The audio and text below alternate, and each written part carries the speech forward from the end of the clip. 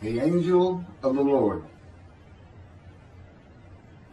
Rashi says in his introduction to Zechariah chapter 1, the prophecy of Zechariah is extremely enigmatic because it contains visions resembling a dream that requires an interpretation. We cannot ascertain the truth of this interpretation until the teacher of righteousness comes. Nonetheless, I will put my heart to recounseling the verses one by one, according to the interpretations that resemble it, and follow the interpretation of Jonathan. This is God's test for the Jewish people, in particular the Jewish leaders. God's test of who the descendant of David is. The man described in Isaiah 53, the teacher of righteousness. That's who Rashi, known as one of the first rabbis to say that Isaiah 53 described the people, the Jewish people, as the patriarch Israel. Then here he is in Zechariah, saying we got to have the to know the truth of at least chapter 1 of Zechariah, to know its truth, because we can't do it, and no Jewish man, religious, academic, commentator, or otherwise, has ever had the answer to this. And yet this video is going to give it to you. Why? I'm a teacher of righteousness. This is Zechariah chapter 1, verses 7 through 12. That's the preamble that Rashi leads into before he starts his commentary. And this is in midrash form. That's where I take parts of a verse and interpret each in individual segments. Verse 7. On the 24th day of the 11th month of the second year of Darius, the month of Shabbat, this word of the Lord came to the prophet Zechariah, son of Berechiah, son of Edo. This word of the Lord. This verse continues with, in the night I had a vision, which is not a word of the Lord. The word of the Lord coming to Zechariah means the messenger of the words of God has come to Zechariah, who is the angel of God's presence, and the word of the Lord. Literally, that's his name. He has alighted upon Zechariah to bring a vision from God. Not a word, a vision. Verse 8. In the night I had a vision. I saw a man mounted on a bay horse standing among the myrtles in the deep, and behind him were bay, sorrel, and white horses. In the night I had a vision. There's a man on a horse standing in the myrtles. He is later referred to as the angel of the Lord, standing in the myrtles. The angel of the Lord alights upon and enters men, and my name, Hashem, is in him and can speak through the man. Zechariah has an angel with him who is his guide in the vision. The deep is like a valley Zechariah is looking down on, filled with myrtle trees, and then an open area below that is where the bay, sorrel, and white horses are. Verse 9. I asked, what are those, my Lord? And the angel who talked with me answered, I will let you know what they are. What are those, my Lord? Zechariah is not talking to the angel. That's an angel. It's not my Lord. Who answered, but who never lets him know what they are. he is asking the man standing among the myrtles on a bay horse about the horses in the open area and calls him my Lord. Verse 10. Then the man who was standing among the myrtles spoke up and said, these were sent out by the Lord to roam the earth. Then the man who was standing among the myrtles spoke up and said, again, this is midrash form. Okay, so the man standing in the myrtles answers the question of Zechariah, not the angel who is with Zechariah. Verse 11, and in fact, they reported to the angel of the Lord, who was standing among the myrtles. We have roamed the earth and have found all the earth dwelling in tranquility. And so it's like a dream. We have horses talking. You know, they could have been birds. Anything that can go far and go a long ways out and then come back. In this case, for this story or for this dream that was given Zechariah, it's horses. And in fact, they reported to the angel of the Lord. They who reported are the horses who have gone to and fro throughout the earth, and they spoke the report to the angel of the Lord, who was standing among the myrtles. The angel of the Lord, who was standing among the myrtles, has alighted upon and entered the man standing amongst the myrtles. The angel of the Lord is using this man as his visible presence. You cannot see the angel of the Lord. Just as he once used a burning bush for his visible presence, and God spoke through him to Moses. Not just as his visible presence, he also used the man to say, these were sent out by the Lord to roam the earth. In other words, it sounded like the answer was coming from this man. But it's coming from the angel of the Lord, and God is in that angel, his presence. Because that's the angel of his presence. You can find that in Isaiah chapter 63. I don't recall the verse. I never see anything on the angel of his presence. Wherever God's presence is, the presence that enters the temple, I never hear any mention of the angel that has to be with him. Why? It's the angel of his presence, who is the angel of the Lord. Yeah, I believe, and I'm not certain about this, but I've heard it at least one or two times, and that is Christianity believes the angel of the Lord is Jesus Christ. Thereupon the angel of the Lord exclaimed, O Lord of hosts, how long will you withhold pardon from Jerusalem and the towns of Judah, which you placed under a curse 70 years ago? Thereupon the angel of the Lord exclaimed. Okay, so the angel of the Lord exclaimed through the man. Zechariah heard the words come from the man standing in the myrtles. It is the only way Zechariah could have heard the words. The angel of the Lord can only speak to the man he has alighted upon. Ezekiel describes this as, a spirit entered into me and set me upon my feet, and I heard what was being spoken to me. O Lord of hosts, how long will you withhold pardon from Jerusalem and the towns of Judah, which you placed under a curse 70 years ago? The following verses are from the book of Isaiah regarding this curse. Isaiah chapter 43, verse 2. So I profaned the holy princes.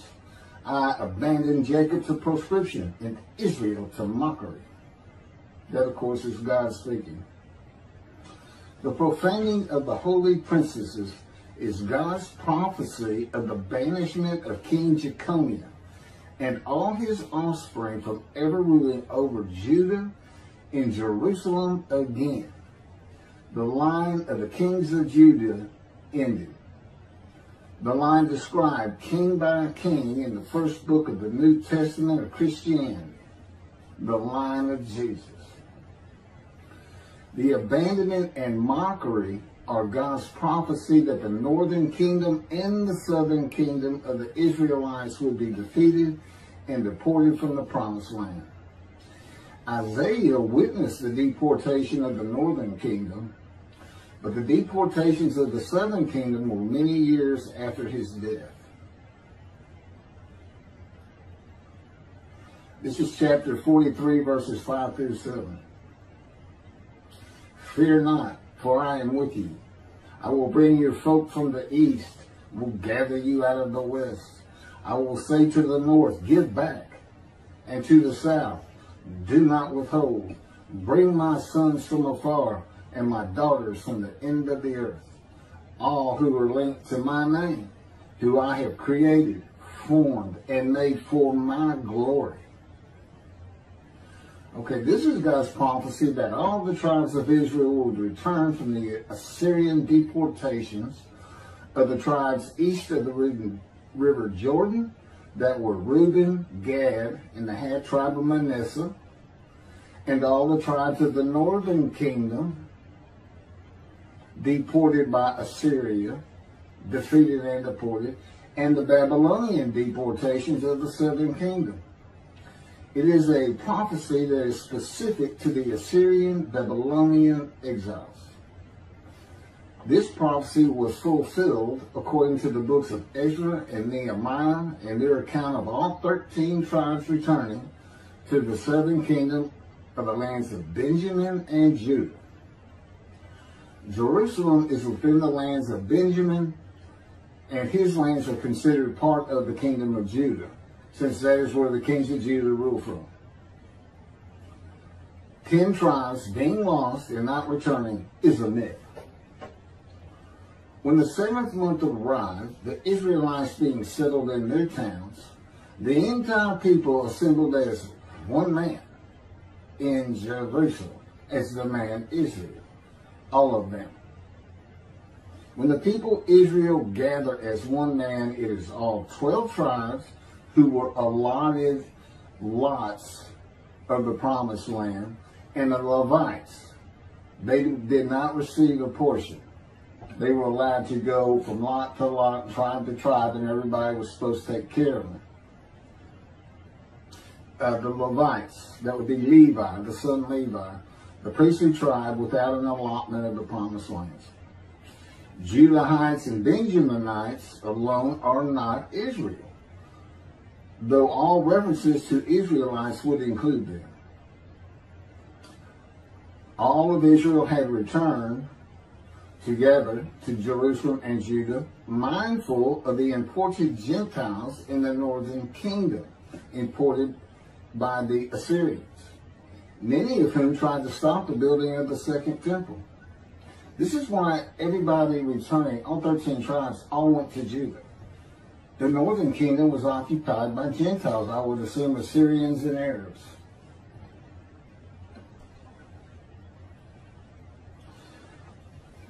This is 1 Chronicles chapter 9, verses 2 and 3.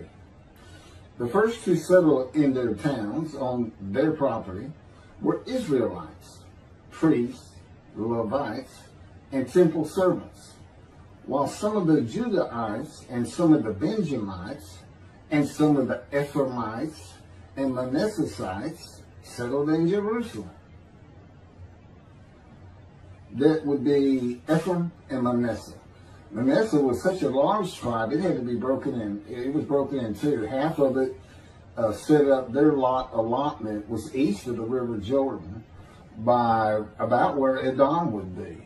And well, that was the tribe of Gad. Not Edom, Gilead, where the Tishbite, Elijah, the Gentile, was an inhabitant. Ramoth Gilead. Manassites, Ephraimites, and Judahites were the tribes with the largest allotment of the lands of Abraham, and Jerusalem is in the lands of the Benjamites. Those are who just got mentioned. The 3 largest lot owners. Okay, Benjamin, that's where Jerusalem is. He's important. And of course the priests, the Levites. So Ephraim and Manasseh were not lost tribes, as many believe from writings outside of the Bible. There never were lost tribes according to the Bible. Okay, so all 13 tribes returned and settled in new towns. The accounts of the deportations indicate there was not much left of the old towns. There is no account of how the new towns were settled, though it is unlikely it was based on prior ownership. The exile lasted too long for the deported owners to still be alive, and the tribes of the northern kingdom had to build new towns to live in. It also says the Levites settled in on their lands. So everybody had to pick and choose, and I'm sure the strong and wealthy got the best places, and again, many just settled in Jerusalem. Okay, this is Isaiah chapter 43, verse 14.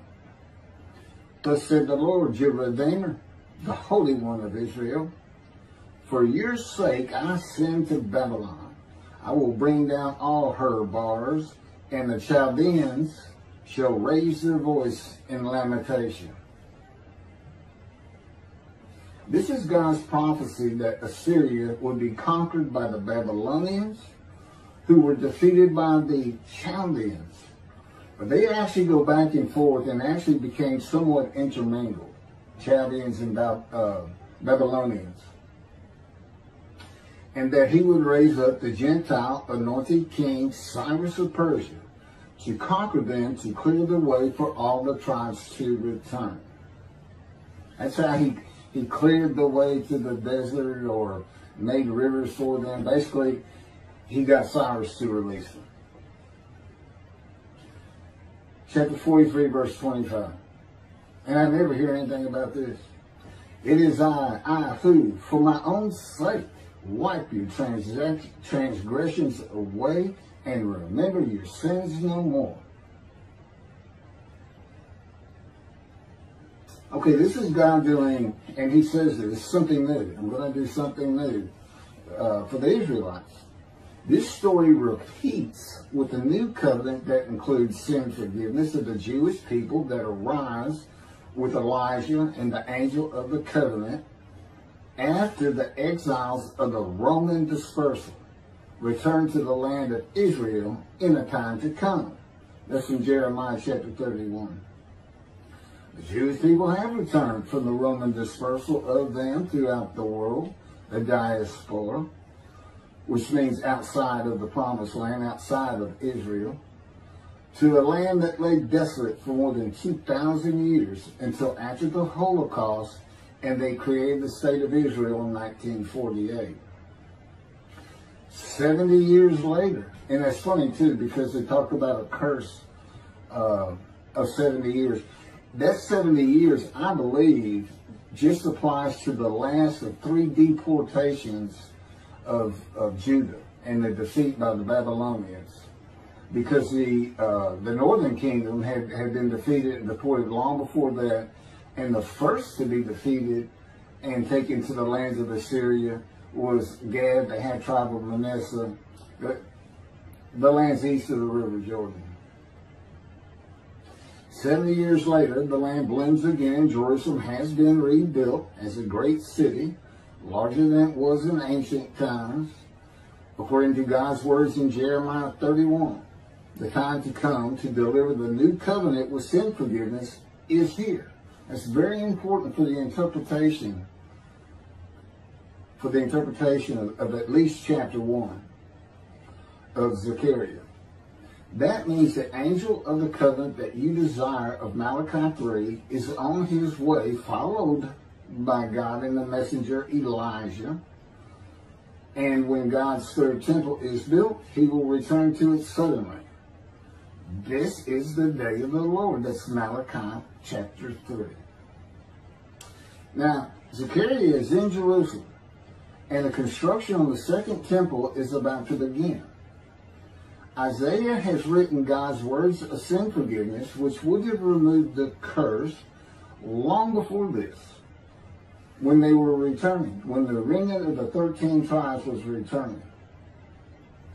And the angel of the Lord proclaims, O Lord of hosts, how long will you withhold pardon from Jerusalem and the towns of Judah, which you placed under a curse 70 years ago? Okay, this vision of Zechariah and the words of the angel of the Lord through the man standing in the myrtles regarding the curse 70 years ago is to make Zechariah think and try to understand why the angel of the Lord would say this. From his perspective, the curse was lifted. He was back in Jerusalem with all the tribes preparing to build the second temple. The vision is for Zechariah to find out how and when the curse was lifted. And that's important today, because this is the day of the Lord. The new covenant is here, and every single Jew throughout the world is forgiven of their sins right now. And that message has been given to me to be delivered. And it's not getting out there. It's just not getting out there. And that's what happened here. Because if you read Ezra and Nehemiah, it's clear they had no idea that their slaves had been claimed. And sin and continue. You know, once you know that God has just said, okay, I'm not going to remember any of that. Let's all start fresh. I'm here with the covenant of friendship. Let's everybody start being observant Jews. Okay? Which would include going to Yom Kippur. Having a slate claimed does not mean you have a lifetime now of sin forgiveness. The books of Ezra and Nehemiah reveal, this is how God had me write it down. This is from the book, Isaiah 53, in the day of the Lord, that was dictated to me. The books of Ezra and Nehemiah reveal that the 13 tribes did not know they had been forgiven. Right. We had to wait for the teacher of righteousness to know. And this is another thing I never see in this Messianic era that is taught, that is coming, is that God is with the descendant of David as he was with Moses. I mean, just right there with him.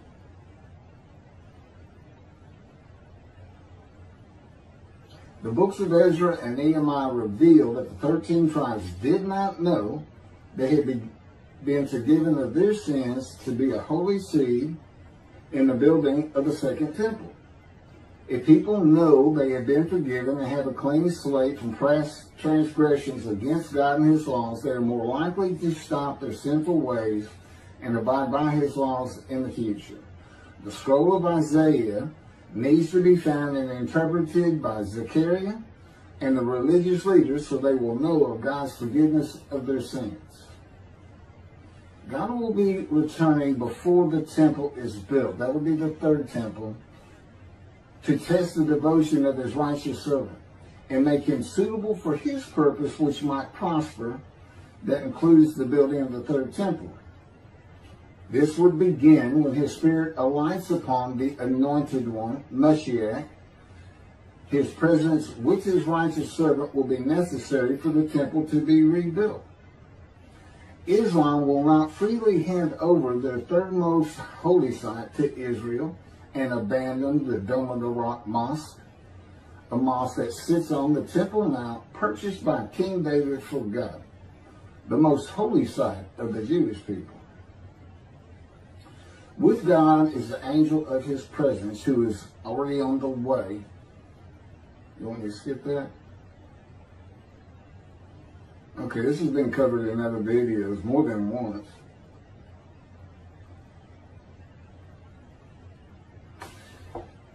The prophet like Moses will have other similarity to Moses beyond writing God's words at his command and direction. As this was written, at God's command and direction, I typed those words. To the greatest degree possible for any human being, Moshe's identity and existence became one with the Creator. Now that's who you're looking for when you say the prophet like Moses. It's not Joshua. I've heard that one. Which is, it says right there on that page, there's never been another prophet like Moses. Well, his attendant Joshua standing right there. If that's... Anyway.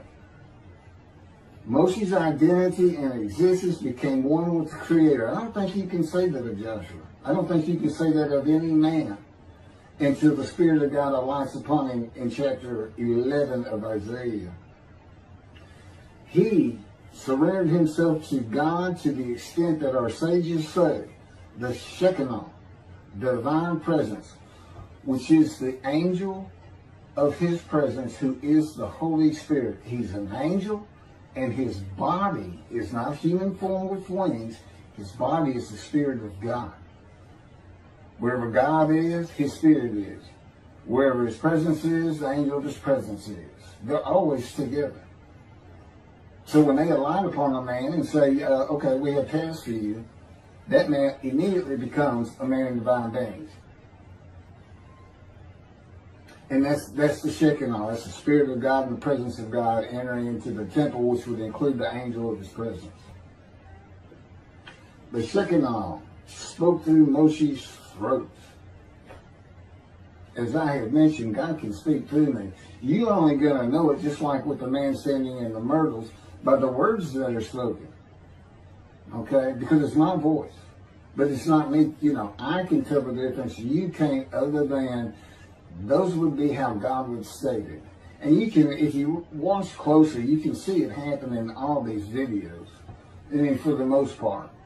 Where God just, you know, he just throws out a sentence or two. And I just keep going, you know. I let him get done, and I just pick up from there. We've been working on this for over 13 years. That's from the Zohar, Volume 3, page 232A.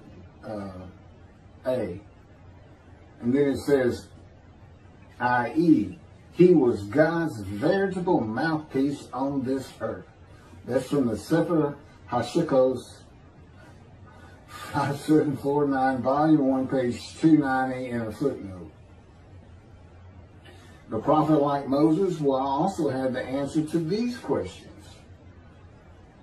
Quote, the great Jewish philosophers try to understand the question of how Moses heard God literally.